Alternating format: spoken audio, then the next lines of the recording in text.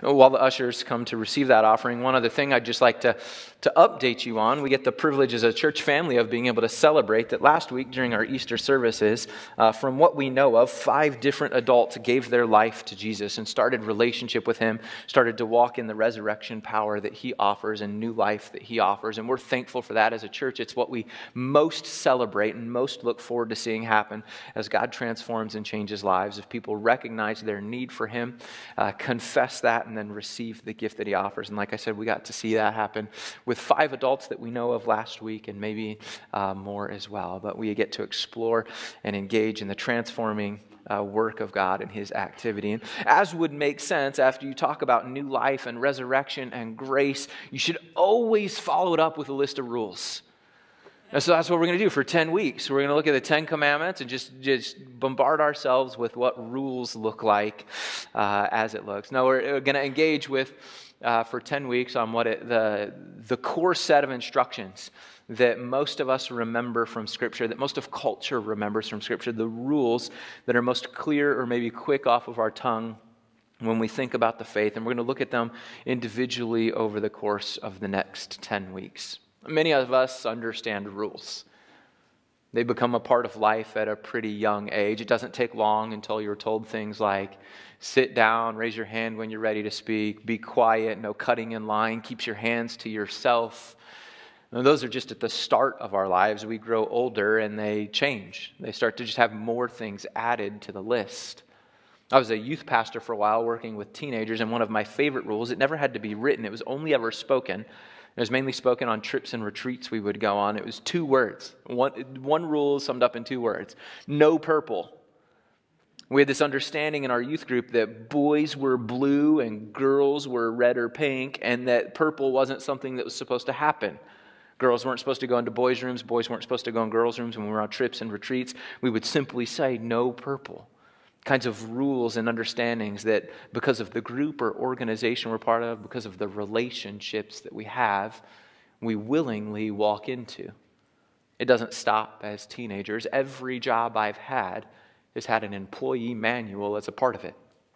And while that explains the benefits you get with working at an organization, it also usually has some standards of behavior that are expected because you're in relationship with that organization. And so when I got employed here, I was given an employee manual that said some of the ways I'm supposed to behave and put restrictions on some of the ways that I'm supposed to behave. More descriptive than that, and a more definitive and maybe even a higher standard than that is what it looked like when I got licensed to serve as a pastor in this denomination. The list of things they say of people who get that privilege, what it means that you're willing to commit to as a set of behaviors because you're in relationship with an organization. We understand that rules are kind of a part of life, and these might be the 10 most famous rules, the 10 Commandments. Something that many of us are aware of, something that our culture has at least an understanding of in some way. And so I'd encourage you, I'm going to say quite a bit about the 10 Commandments before we jump into the first one this morning. But as I am, just try to think through, can you name all 10 of them? Just think about it. Try to test yourself and see, do I know all 10 of the 10 Commandments? Try to do it without cheating and just reading them. Try to see if you know all 10 Commandments. They're found in a couple of spots in Scripture. Moses reveals them for the first time as God has talked with him on Mount Sinai. They've been freed from Egypt, the people of God have. They're out of slavery and out of bondage, and Moses has begun communicating with God about what it'll look like to live in relationship with him. And God says, I'm going to tell you all the things you need to tell the people. And he gives them actually in that time 613 different instructions, 613 different rules or commands, but 10 of them are kind of set apart as the ones we remember the most because God himself wrote them on stone tablets. In fact, not just once, but twice, because the tablets got broken and he rewrote them again on another set of tablets. The first time Moses talks about it, it's to the people of God hearing it for the first time in Exodus chapter 20. But they're also recorded in Deuteronomy chapter 5. 40 years later, the next generation of the people of God, Moses is talking to, and he's reminding them of what God has said and of the behaviors he hopes from us as we're in relationship with him. And when he's doing so, there are occasionally some subtle differences. The reasoning for a command may change, or the descriptive nature in which is given behind a command may change. And throughout the next 10 weeks, as we get to each of those commandments, we'll point out those differences where they exist. But what's true is that within those two places, there's a couple of different ways that people can read the commandments. A quick question for those of you who are willing to play the game. How many of you would raise your hand saying, I think I could name all 10 of them? This was similar to the other couple of services. We had one confident hand, and we had a couple who were like, I think I could. I'll kind of give Nate the little wave thing from here, but I'm not, don't call me up on stage to test me, but I think maybe I could get it. And a lot of people who thought either I didn't play or, nope, I can't get all 10 of them.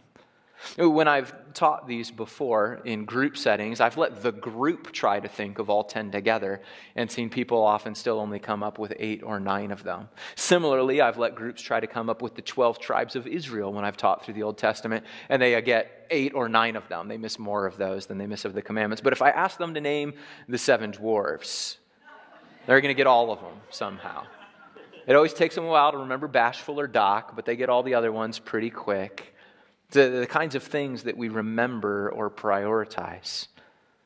What's often also interesting is if I invited all the people who raised their hand up here and asked them to tell you the 10 commandments, they may give you different lists. Still from the same source material, they could even quote it word for word, but they may number them differently or label them differently. This has been true throughout church history. We know that there's supposed to be 10 commandments. We'll talk about why we know that in a little bit. But people number the list very differently from each other. A list is going to come up on the screen behind me. This is the typical list that evangelical churches use.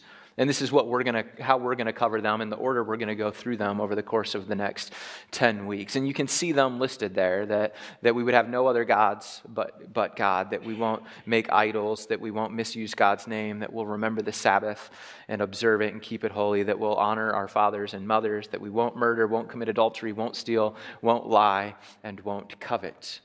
That's the typical list as an evangelical understands it. It's a different list if you ask somebody who was raised Catholic and memorized them in their upbringing what the 10 commandments are. All the same words, but they'll change a little bit.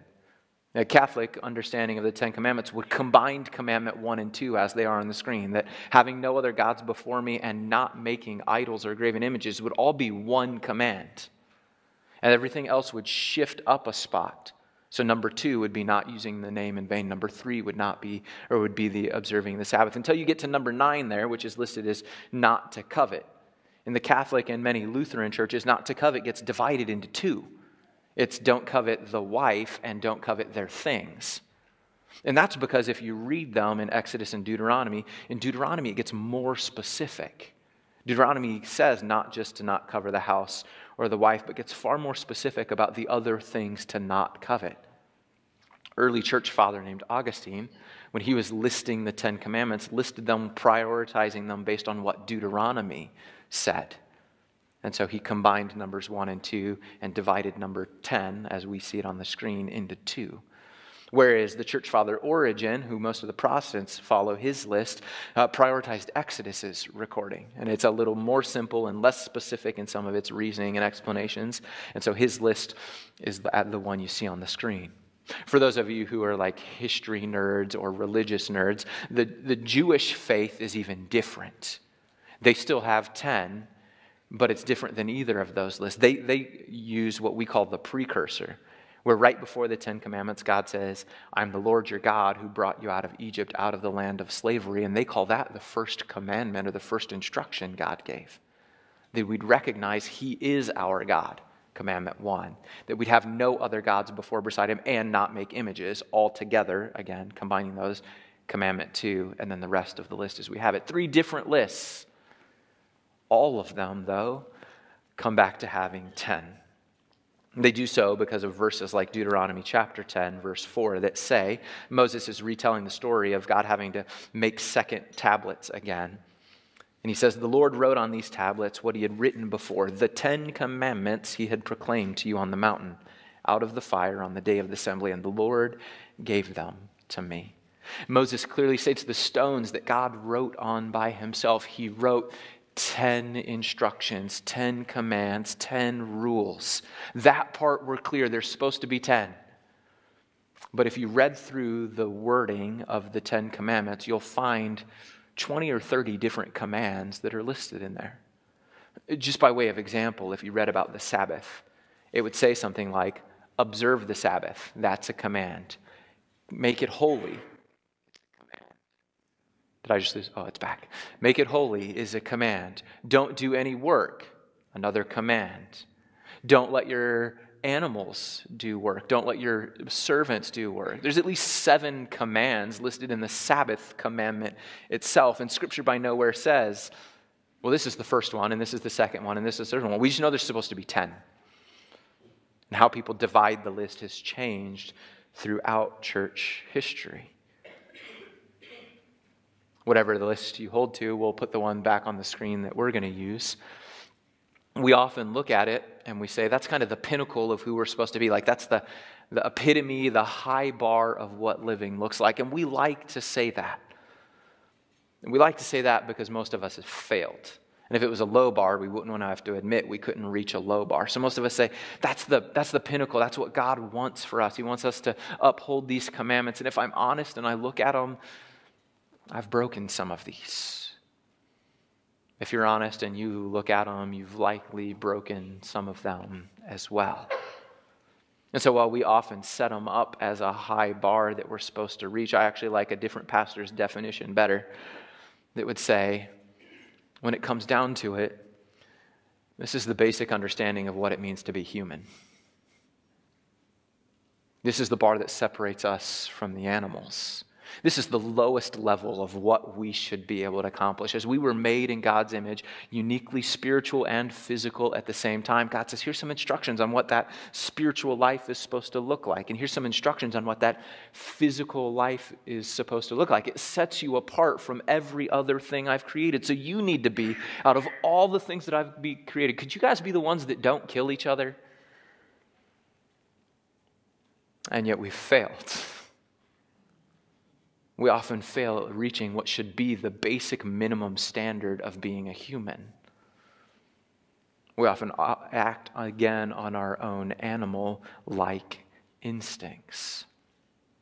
We, like I said, have most likely all failed at the ones listed on the screen, and yet we've definitively all failed when we look at what Jesus says about them as he begins to make them more poignant and a little harder in some cases. Not just don't commit murder, but don't even hate people. Not just don't commit adultery, but don't even have lust in your heart. And we recognize that all of us have fallen short of these instructions given to us by God on what it looks like to be in covenant relationship with him. And yet while that's true, while it's true in faith that it's a priority of ours and that we often fail at it, it's not just something that religious people pay attention to. In America, the culture around us understands some things about the 10 Commandments, understands that there's a thing called the 10 Commandments often, and that generally has an opinion about them.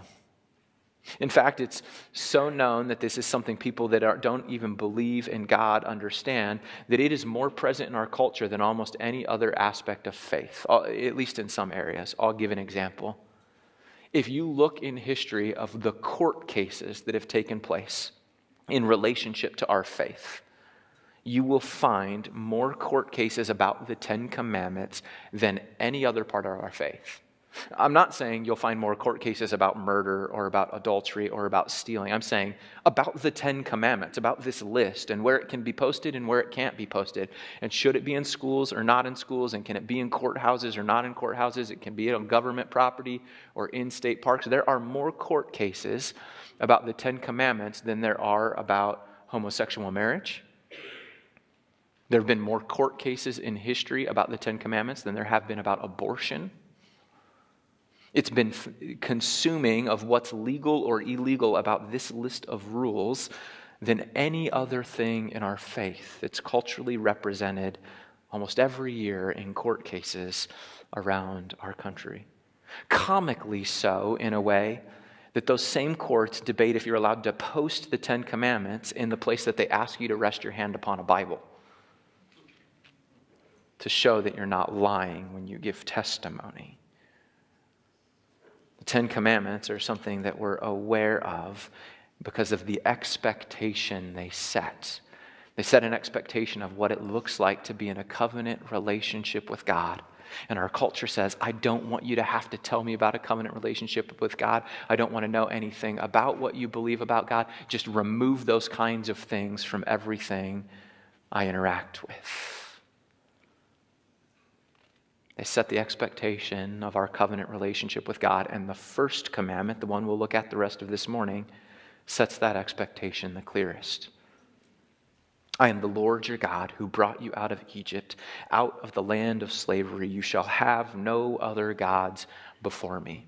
Word for word identical in the Exodus and Deuteronomy accounts. Moses doesn't change that one at all as he records them for us. The first command, as we understand it, to have no other gods before him. It makes sense to us as we see that it looks again like the easiest of them. We've grown up in a culture that doesn't often believe in a multitude of gods. We don't have a lot of other deities we're asked to go and worship or sacrifice to or give offerings toward. And so we see like, oh yeah, I get when Moses was writing them that they worshiped like the sun god Ra in Egypt. And so when he's saying you can't worship those gods anymore, that you're only supposed to worship me, that makes sense, that we wouldn't have any other gods before or beside me. But that's not really the core of what Moses is trying to say or what God's trying to say at that moment. The Ten Commandments are not a place where God is trying to prove he's the only true God. Scripture will prove that in a number of other places, and it will make that argument clear that there is only one true God. But the Ten Commandments are about what we prioritize and how we prioritize it. Talking to a group of people who worshiped a multitude of deities, God says, I have to be the priority. It can't be me alongside the rest of your other gods. It has to be me and me alone. And where we have the temptation to say, well, I can check that one off the list as one as I've always obeyed. We have to ask ourselves the question, have we really prioritized God the way he's asked us to? Because we might not label them as deities, but we often give our lives to the same things those deities represent. Ra, the sun god in Egypt, we may not name as a deity and worship, but many of us are longing for the fact and bemoaning the fact and orientating our life around the fact that the sun has not shown up here in April the way we expect it to. I went on a run yesterday and my water literally froze. That is not supposed to happen when I'm running in April. And while we might not label that deity and we might not offer sacrifices or worship, many of us have oriented our lives around what the environment around us is doing. And we've placed that on equal terms with what the activity of the God that we love and serve around us is. Or in that time, people would have gods that were often gods of the harvest.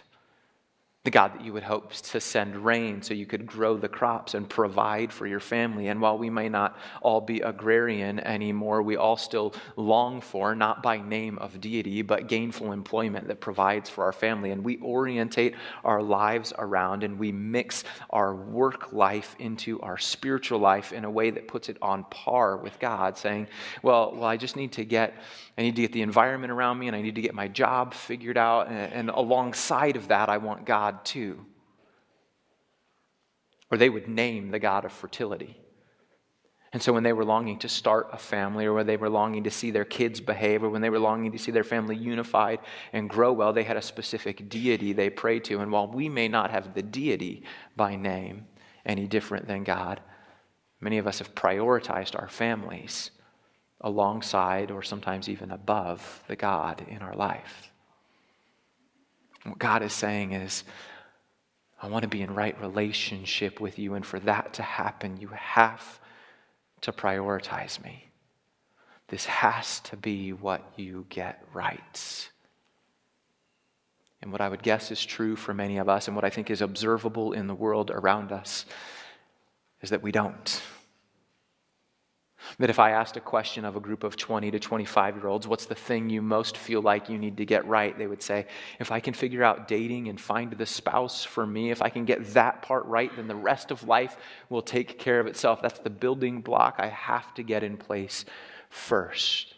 If you fast forward them a couple of years and they get a little bit older, you ask somebody in their late 20s, it's if I can get my job right, if I can find the right kind of employer or employment, and I can make the kind of money I need, if I can get that figured out, everything else that goes on in my life will be easy to take care of. I'll have the resources to manage everything I need, and life will go the way I want. And fast forward a couple of years for others, and it may be if I can get my family started, or if I can get my kids to behave and listen, or if I can get my spouse to behave and listen, if we can figure out how to do family together, then that if we can get that right, everything else will flow out of what we're trying to do, and it will all go well.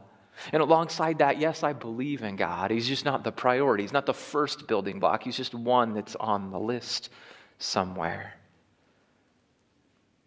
What God says, even later in the commandments and throughout Scripture, is that He wants all of us and that He's jealous. God notices every time we prioritize something else, or every time we place something on equal footing as God in our lives. Every time our focus shifts towards those things in place of prioritizing God, He notices and He's jealous, and we have broken the covenant of what it looks like to live in relationship with Him. So the hope is that because of the response of the relationship we want to have in God, we would almost flip a switch on what our priorities are. And this is something we see in the world around us. This is something many of us have done. Maybe the most clear way this happens is in marriage. And when I'm talking with couples that are getting ready to get married, I talk about some of the differences of what life looked like while they were single or dating or engaged, and what those differences will be like when they're married. And some of those are things you learn over time, and some of those things that adjust slowly. But occasionally there's things within a marriage that shift the moment you say, I do. There's an instantaneous expectation change in what your life looks like. Here's the example I commonly give. Throughout our single life, our dating life, and our engaged life, we focused most of our time conversations about scheduling time with the other person. Hey, are you available for dinner tomorrow night? Let's schedule some time together.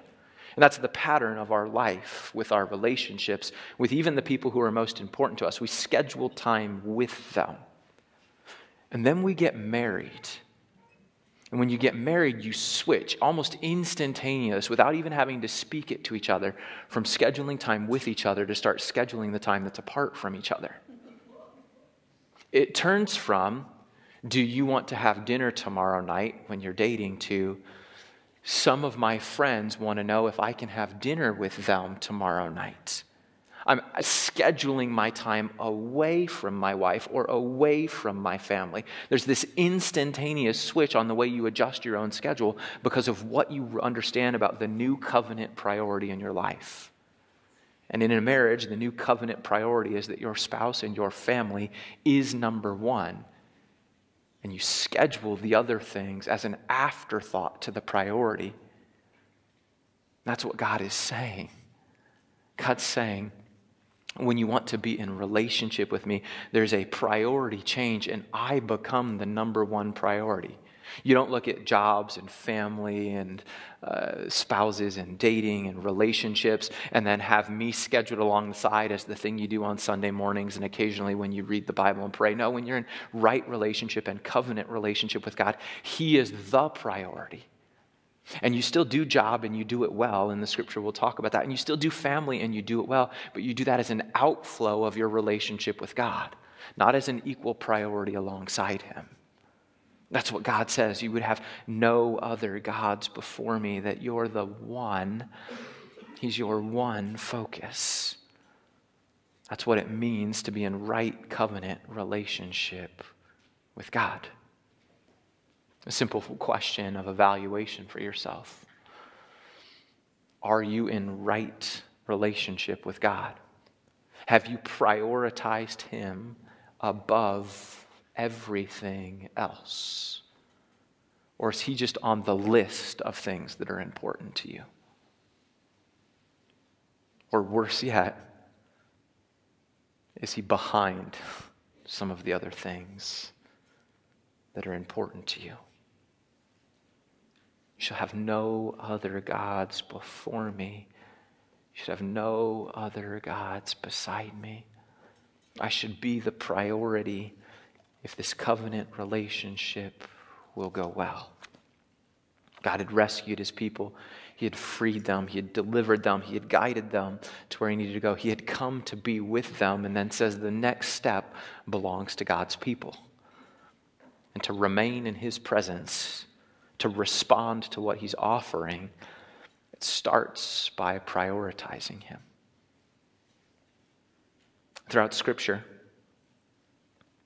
there is no fear consistently listed that we would turn our back on the one true God to start worshiping a false god.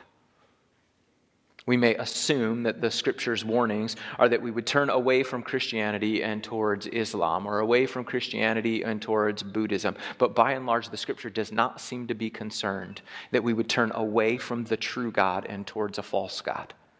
What Scripture continuously warns about, what the prophets warn about, what Jesus warns about, even what Satan's own tactics are in our life, isn't to turn us away from the true God and towards a false one. It's to turn us to be people who combine things with our worship of God. Scripture's constant warning is you can't worship God and money. You can't worship God and your provision. You can't worship God and your family. You can't prioritize God and your kids. You can't have the and thing.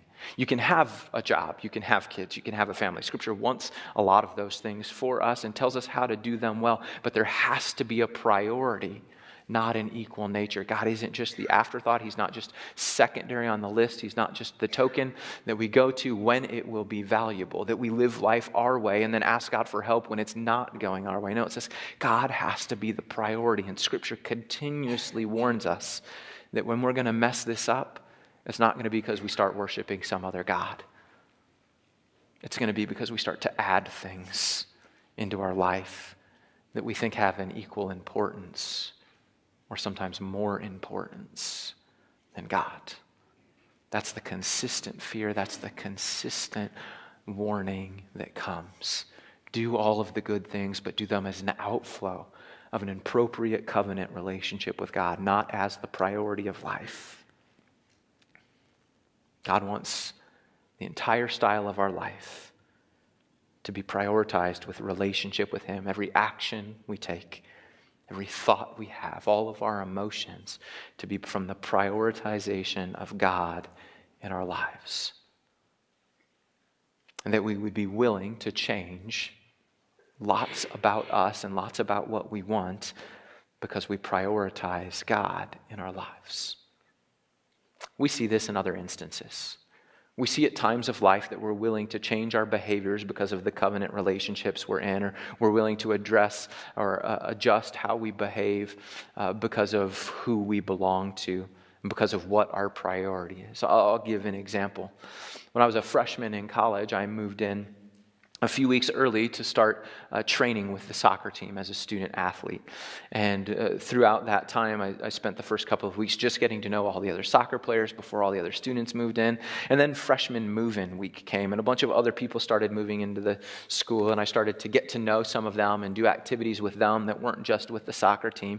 And I can remember during the first week of school on the college campus for me, there was a group of people who wanted to go rollerblading. And so I grabbed my rollerblades, and we went around downtown Minneapolis on the sidewalks and streets and down through some of the walking bridges, and we just went rollerblading down some steep hills, all of the kinds of fun things that we would do as 18-year-olds rollerblading around downtown Minneapolis. And I remember as I came back to campus, rollerblading with a group of people, I was on Elliott Avenue.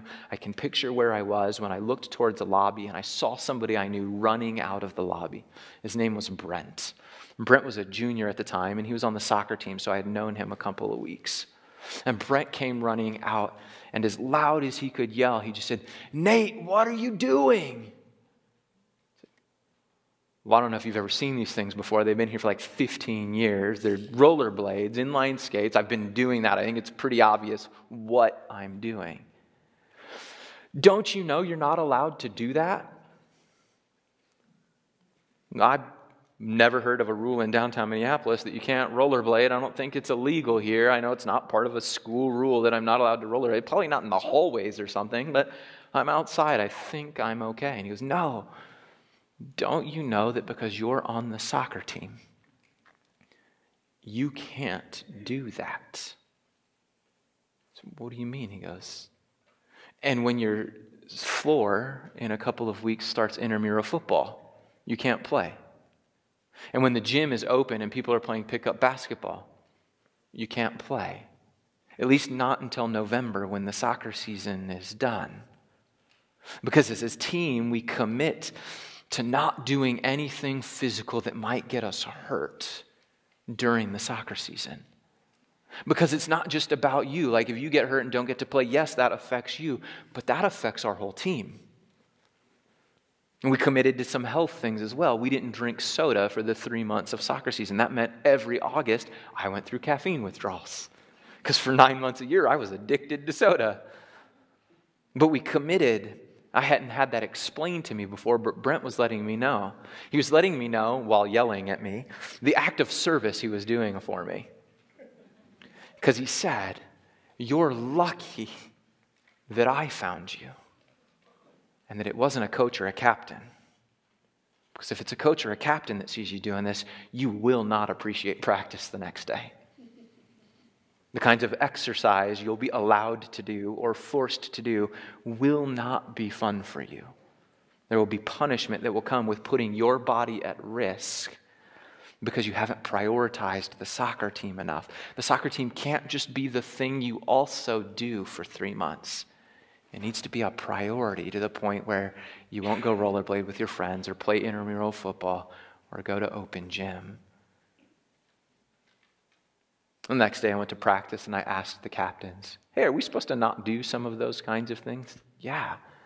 If we catch you doing those kinds of things, there's going to be more push-ups and sit-ups and laps than you would ever want to do. The coach affirmed again when intramural football was starting. He made sure to let us all know, you're not supposed to play. We don't want you to get hurt. That because of what we prioritize, we're willing to adjust all of the ways we think about other, even good behaviors. God's saying, because of the covenant and the relationship I want to have with you, prioritize me above everything else. And even those good things like families and children and spouses and jobs, all of the kinds of things we often prioritize, he says, do all of those as an outflow of your relationship with me. But I should be a priority that influences every action and every thought and every emotion. That's the first commandment. And it's not just the first in a list. It's not just an arbitrary one of the equal 10. It's the most important one. I'll say it this way. If you can get this one right, if you can prioritize God and your relationship with Him above all other things and let everything else flow out of that, the rest of the 9 of them are going to be easy. They'd be simple. If you appropriately prioritize God and put nothing beside Him or before Him, all of the other commands will be easy. All of the other instructions for what it looks like to live as His person or people would be easy. It's not one of many. It's not just the start of the list. It's the most important one. In Matthew chapter 22, when Jesus is asked the question, "Teacher, what is the greatest commandment in the law?" He replies, "Love the Lord your God with all your heart and with all your soul and with all your mind. This is the first and greatest commandment." There's no sense in which if we can just figure out how to not lie, that somehow everything else will work out. If we can just figure out how to not steal, that somehow everything else will work out. But the most important thing for us to get right, Scripture says, Jesus Himself says, is loving God with everything we are, prioritizing Him above everything else. Simple set of 3 questions for you.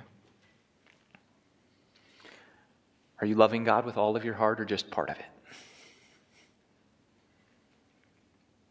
Are you loving God with all of your soul or just part of it? Are you loving God with all of your mind or with just part of it? Because if it's about doing life your way and just adding God on the side, he says that's not what covenant relationship looks like. And I get jealous and I get angry and I don't necessarily stay in presence with you. But if you want to respond to the gift of life and the freedom and the grace and the leadership and him coming to be with us, he starts that list by saying, prioritize him above all else.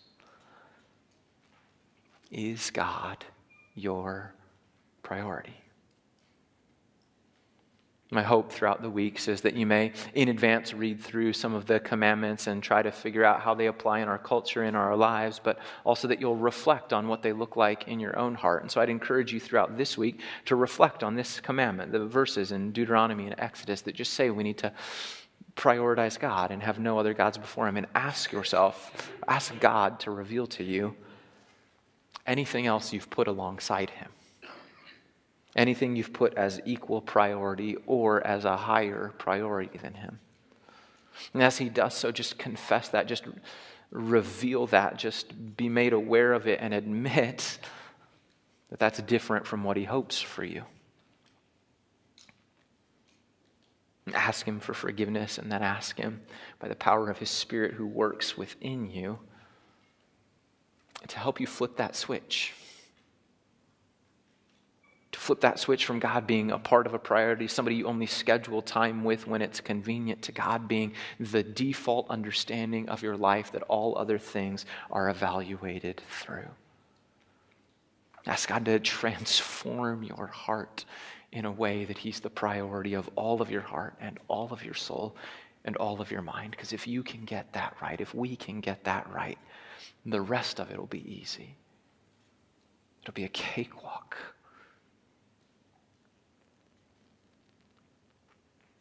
I'm going to pray that that would be true for us. And that God would in his grace reveal that to us, and that we would in our obedience through his power be able to live those kinds of life. Would you pray with me that that would be true? God, we're thankful. We're thankful that you chose a people, that you set them apart, that you freed them, that you hear our cries and that you respond to them, that you work on our behalf and that you lead us and that you guide us, and then that you clarify for us what it looks like for us to respond, what the covenant relationship looks like. And so I pray that we would be aware of how important it is that we prioritize you above all else, and that we would do that well. In an aim to do that, I ask that you'd reveal to us any ways that we've prioritized something above you or put you alongside another list of things that we long to see go well. That you'd reveal that to us and transform our hearts in a way that rightly prioritize you and allow all of those other things to be pursued that are an outflow of our relationship with you, not the focus of our lives. We pray that because your Spirit works in us, that we'd be able to do that, and that we get to see and celebrate that wonderful relationship with you as we align ourselves with your instructions and your hopes for our lives. Help us to do that and to do that well, we pray. In Jesus' name, amen. Well, over the course of the next 9 weeks as a church together, we'll look at the 9 remaining commands and how they interact with our lives and our faith, how they interact with our culture and the world around us, hoping that we can be people who live appropriately in covenant relationship with God. As you go today, go with grace and peace, and with God as the priority above all other things. You are dismissed.